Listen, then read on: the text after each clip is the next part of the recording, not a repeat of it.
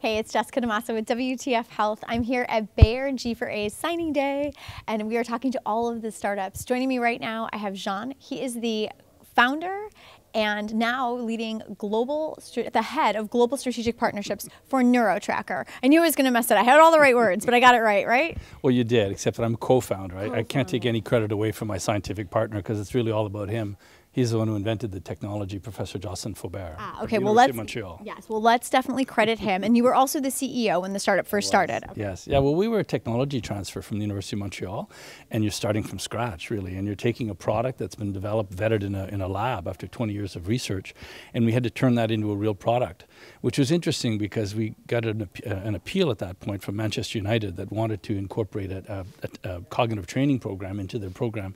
So they came to the lab and they saw it, and they saw that it was a great product. So they allowed us to go to Manchester and in their gym with their main team, develop a product over 4 months. All right, so talk about the product a little bit, because I'm sure everybody now is like, what, Manchester United? Let's hear about this product. So what is it that you guys do? It's something that monitors and improves cognitive health, but unpack that for me. Well, so cognitive health is a big word. It's a new sector, really, but the buzzword, I guess, is cognitive function. And so what the product does is that it objectively, remember, that's important, measures, monitors, and improves cognitive function. Okay. So what's cognitive function? People say, well, cognitive function is what really governs most of your active life. It's what helps you capture, process, and interpret, the events that are occurring around you to help you make decisions on how you should behave. And so that's what we train. So that means that we affect, everybody on that human spectrum of going from elite athletes to people that might be suffering from, people that want to have healthy, active living, or they've had a trauma, a concussion, for example, or they've suffered from a neurological disease of some sort. So what exactly is the product? Is it an app? Well, it's a software, and it's a digital health product, which means that it can come through various venues. It could be an app. It could be it's one that's in 3D. So we have to have a 3D component to it. So we have various different types, and there's a lot of technology out there that does that. And the software is quite simple. What's remarkable about it is that it's so scientifically based that it's extremely effective.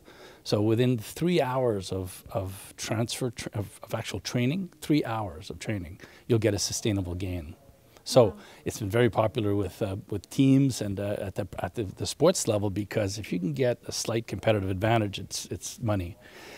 Here we're dealing with Bayer, which of course it's on the digital side, it's on the therapeutic side, and so it's a different approach. It's much you've got regulatory approval, and we've always been a science-based company, and with certain commercial events that happened in the digital health market, we decided to take a step back and go slow. Are we going to say the L word? We can say it. We can say Lumosity. We can, because that was going to be my next question. It's like, for those who might be watching, who are probably in this digital health space, who are like, wait a minute, is this like a Lumosity thing? You're not a Lumosity. Well, actually, it's funny, because when we were dealing with some investors, the first thing they said to us is, you've got to follow the Lumosity model because they've got it right. And my partner, the scientist, said, but they're not evidence-based. And so, can they make those claims? And sure enough, as you know, they got a serious fine, which was reduced and everything. But from our perspective, it made us take a step back. We decided to walk before we run. And so we spent most of the last 10 years absolutely taking on any sale we could, and we've got sales. We've got about 1,000 installations around the world. A lot of elite clients. I mean, most professional teams. Name some of those off, because that was the thing that's really exciting about this, is you've got some big names that are attached to you. Well, I mean, obviously Manchester United was the first one we dealt with, but we've got a lot of German soccer teams. We've got French soccer teams. We have rugby teams. We're with most of the sports institutes where they have a scientific component. Now, ironically, Europe was much more advanced. So our first client, I mean, I can't talk about the military, but we're with all of the special ops, I can say, in America. We only deal with the good guys, though, and then we're with a lot of the sports teams in there as well. But we're a B2B company, because people don't understand the need, and because it's a SaaS model, we have to make sure we have engagement. So having that B2B who's actually promoting it to their network, it's helped us a lot to have sustainable sales.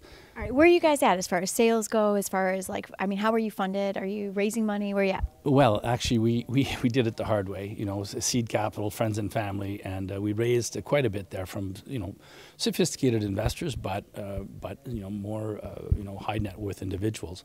We completed an A round, I'll call it, about 18 months ago. That allowed me. I was a startup CEO, I'm a corporate lawyer by trade, so it was really about getting over all those difficult hurdles at the beginning, and we brought in more commercial commercially minded people who took over, and now we're just starting a B round now where we're bringing in actually more smart, I call it smart money. Okay, let's talk about this partnership with Bayer, because this is your wheelhouse now, is the partnerships, right? So what are you looking forward to in terms of this partnership with Bayer? What attracted you to them, and vice versa? What attracted them to you?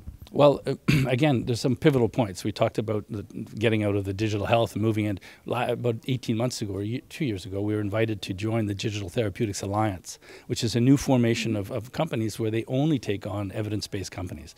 And so we were invited to come in, which is a very good sign for us. And that's opened up a lot of doors for us to, understand the regulatory process that doesn't occur in the digital health market. Whereas when you're in digital therapeutics, you're dealing with specific pathologies, specific diseases. You absolutely must be regulated. So that's changed a lot. And so for us, having a partnership with Bayer, our model is really to partner. Our technology can apply in so many fields that we need to partner with people that already have a need for it, and they're in an existing market. So when you get a company like Bayer that says they want to partner with you, obviously it'll attract others. We're dealing with oncology here. It's a cancer treatment solution. There's a lot of other companies doing cancer treatments other than Bayer that could be interested in what we're doing. That's really exciting stuff. Well, best of luck with your new partnership with Bayer. Thank you so much for joining us. It's a pleasure to hear about this. So fascinating. Thank you very much. And glad you've pivoted from the Lumosity model. I'm glad to hear that. All right, I'm Jessica DeMassa with WTF Health here at Bayer's G4A signing day, talking to the startups. Thanks for joining us.